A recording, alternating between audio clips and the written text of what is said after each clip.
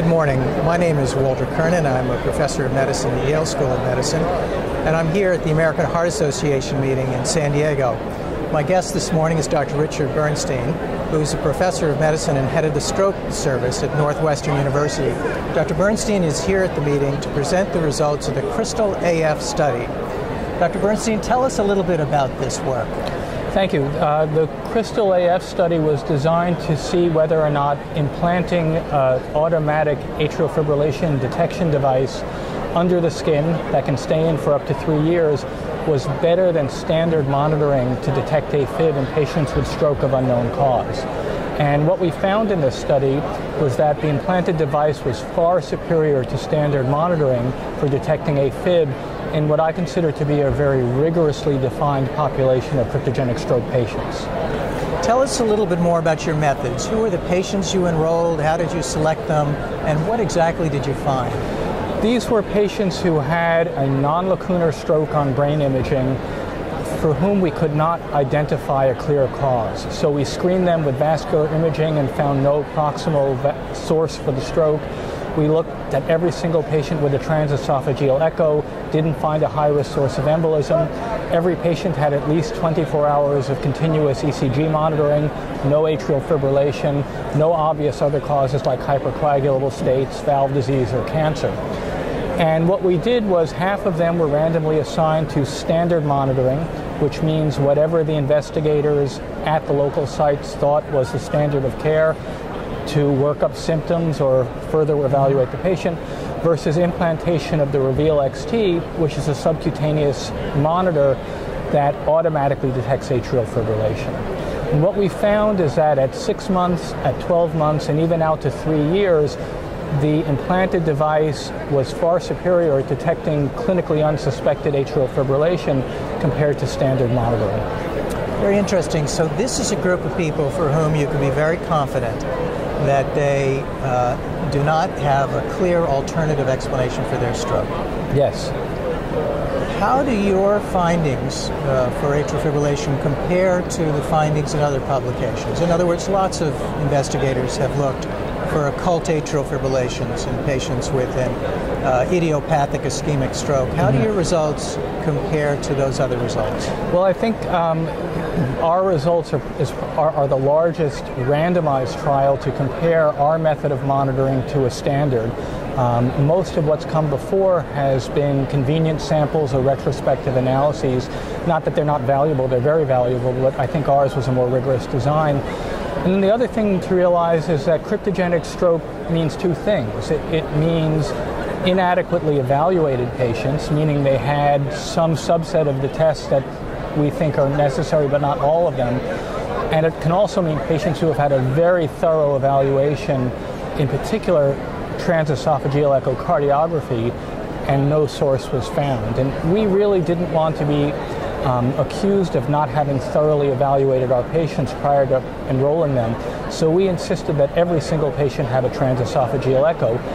And I think what that did was weed out a lot of what you might call the low-hanging fruit, so that patients on transesophageal echo who had spontaneous echo contrast in the left atrial appendage or valvular sources of stroke, things that might be markers for atrial fibrillation, were weeded out by the TEE, and that may explain why our yield was a little bit lower than the yield in some of the less highly selected populations done with external monitors. Tell us a little bit about this device. This is, as I understand it, it's a device that has to be implanted by a cardiologist, presumably. Yes.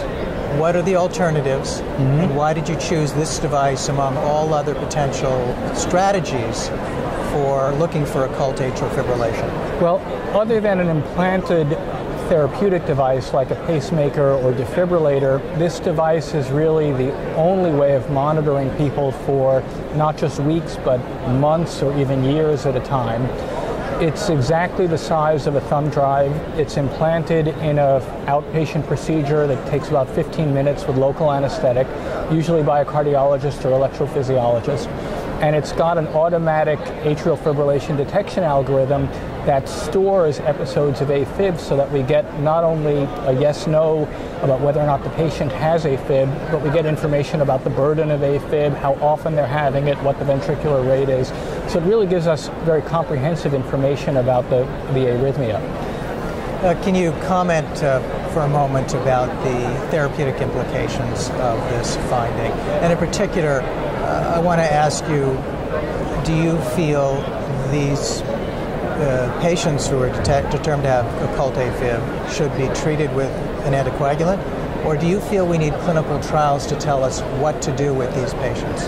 That's a good question, and I think it's only with implanted devices like this that we can scientifically study what amount of AFib becomes clinically necessary to anticoagulate. But what we found is that the investigators voted with their feet because 97% of the patients in both arms who were found to have AFib were put on anticoagulation, even though that was not specified by the study protocol. The other thing we found is that 90+% of the patients who had AFib detected on the implanted monitor had at least one day with more than 6 minutes of AFib. So we were, by and large, not dealing with isolated 30-second episodes of AFib, but we were dealing with patients who had minutes to hours at a time of atrial fibrillation. And I think as that time of AFib increases, there's less and less doubt about the need to anticoagulate. So let me press you. What do you think is a clinically significant amount of AFib in this population? And can your study address that? For instance, do you have outcome information? All of our patients in the study had an embolic appearing stroke, so I don't think our study will answer the question of, in a person with risk factors but no stroke, what's the de minimis amount of AFib below which anticoagulation is not needed. That would require a screening study in people with risk factors but no known stroke. But what we will learn is what are some of the predictors of going on to have a stroke in patients who are continuously monitored if they have a history of stroke, and those analyses are forthcoming. I don't want to guess at what they'll show because I don't know the answer yet. What's the next step? Well, I think the next step is to look more deeply at who the patients were that had AFib on the monitor. What are some of the echocardiographic predictors? What are some of the MRI predictors? What are some of the clinical predictors? We heard some already today at the meeting about similar analyses of retrospective studies, and it'll be interesting to see if we can pick out a clinical signature that makes patients especially high risk to have AFib on an implantable device. One last question for you. For hospitals, investigators, patients who don't have access to this device, this implantable device, does the result of your research suggest that alternative monitoring might be just as effective? It really doesn't. In fact, to find a handful of patients with atrial fibrillation at 1 year, and by a handful I mean 3 or 4 patients out of 220, required about 150 other tests, spontaneous spot ECGs, Holter monitors, event monitors, whereas this one test found at 3 years almost 10 times more AFib. So we're going to do that formal analysis, but my impression from looking at the data is in this patient population, not much else is very useful other than continuous monitoring over months at a time. I just said it was my last question. I want to take it back. You could be an attorney. This device is implanted under the skin, presumably with anesthesia. What are the complications? What are the adverse effects that participants need to be concerned about? And specifically, can you have an MRI if you have this thing in your chest? Let me answer the second question first. The device is defined to be what's called MR conditional, which practically means you can have an MRI, but the MRI does exert a tiny tug on the device that's not clinically meaningful.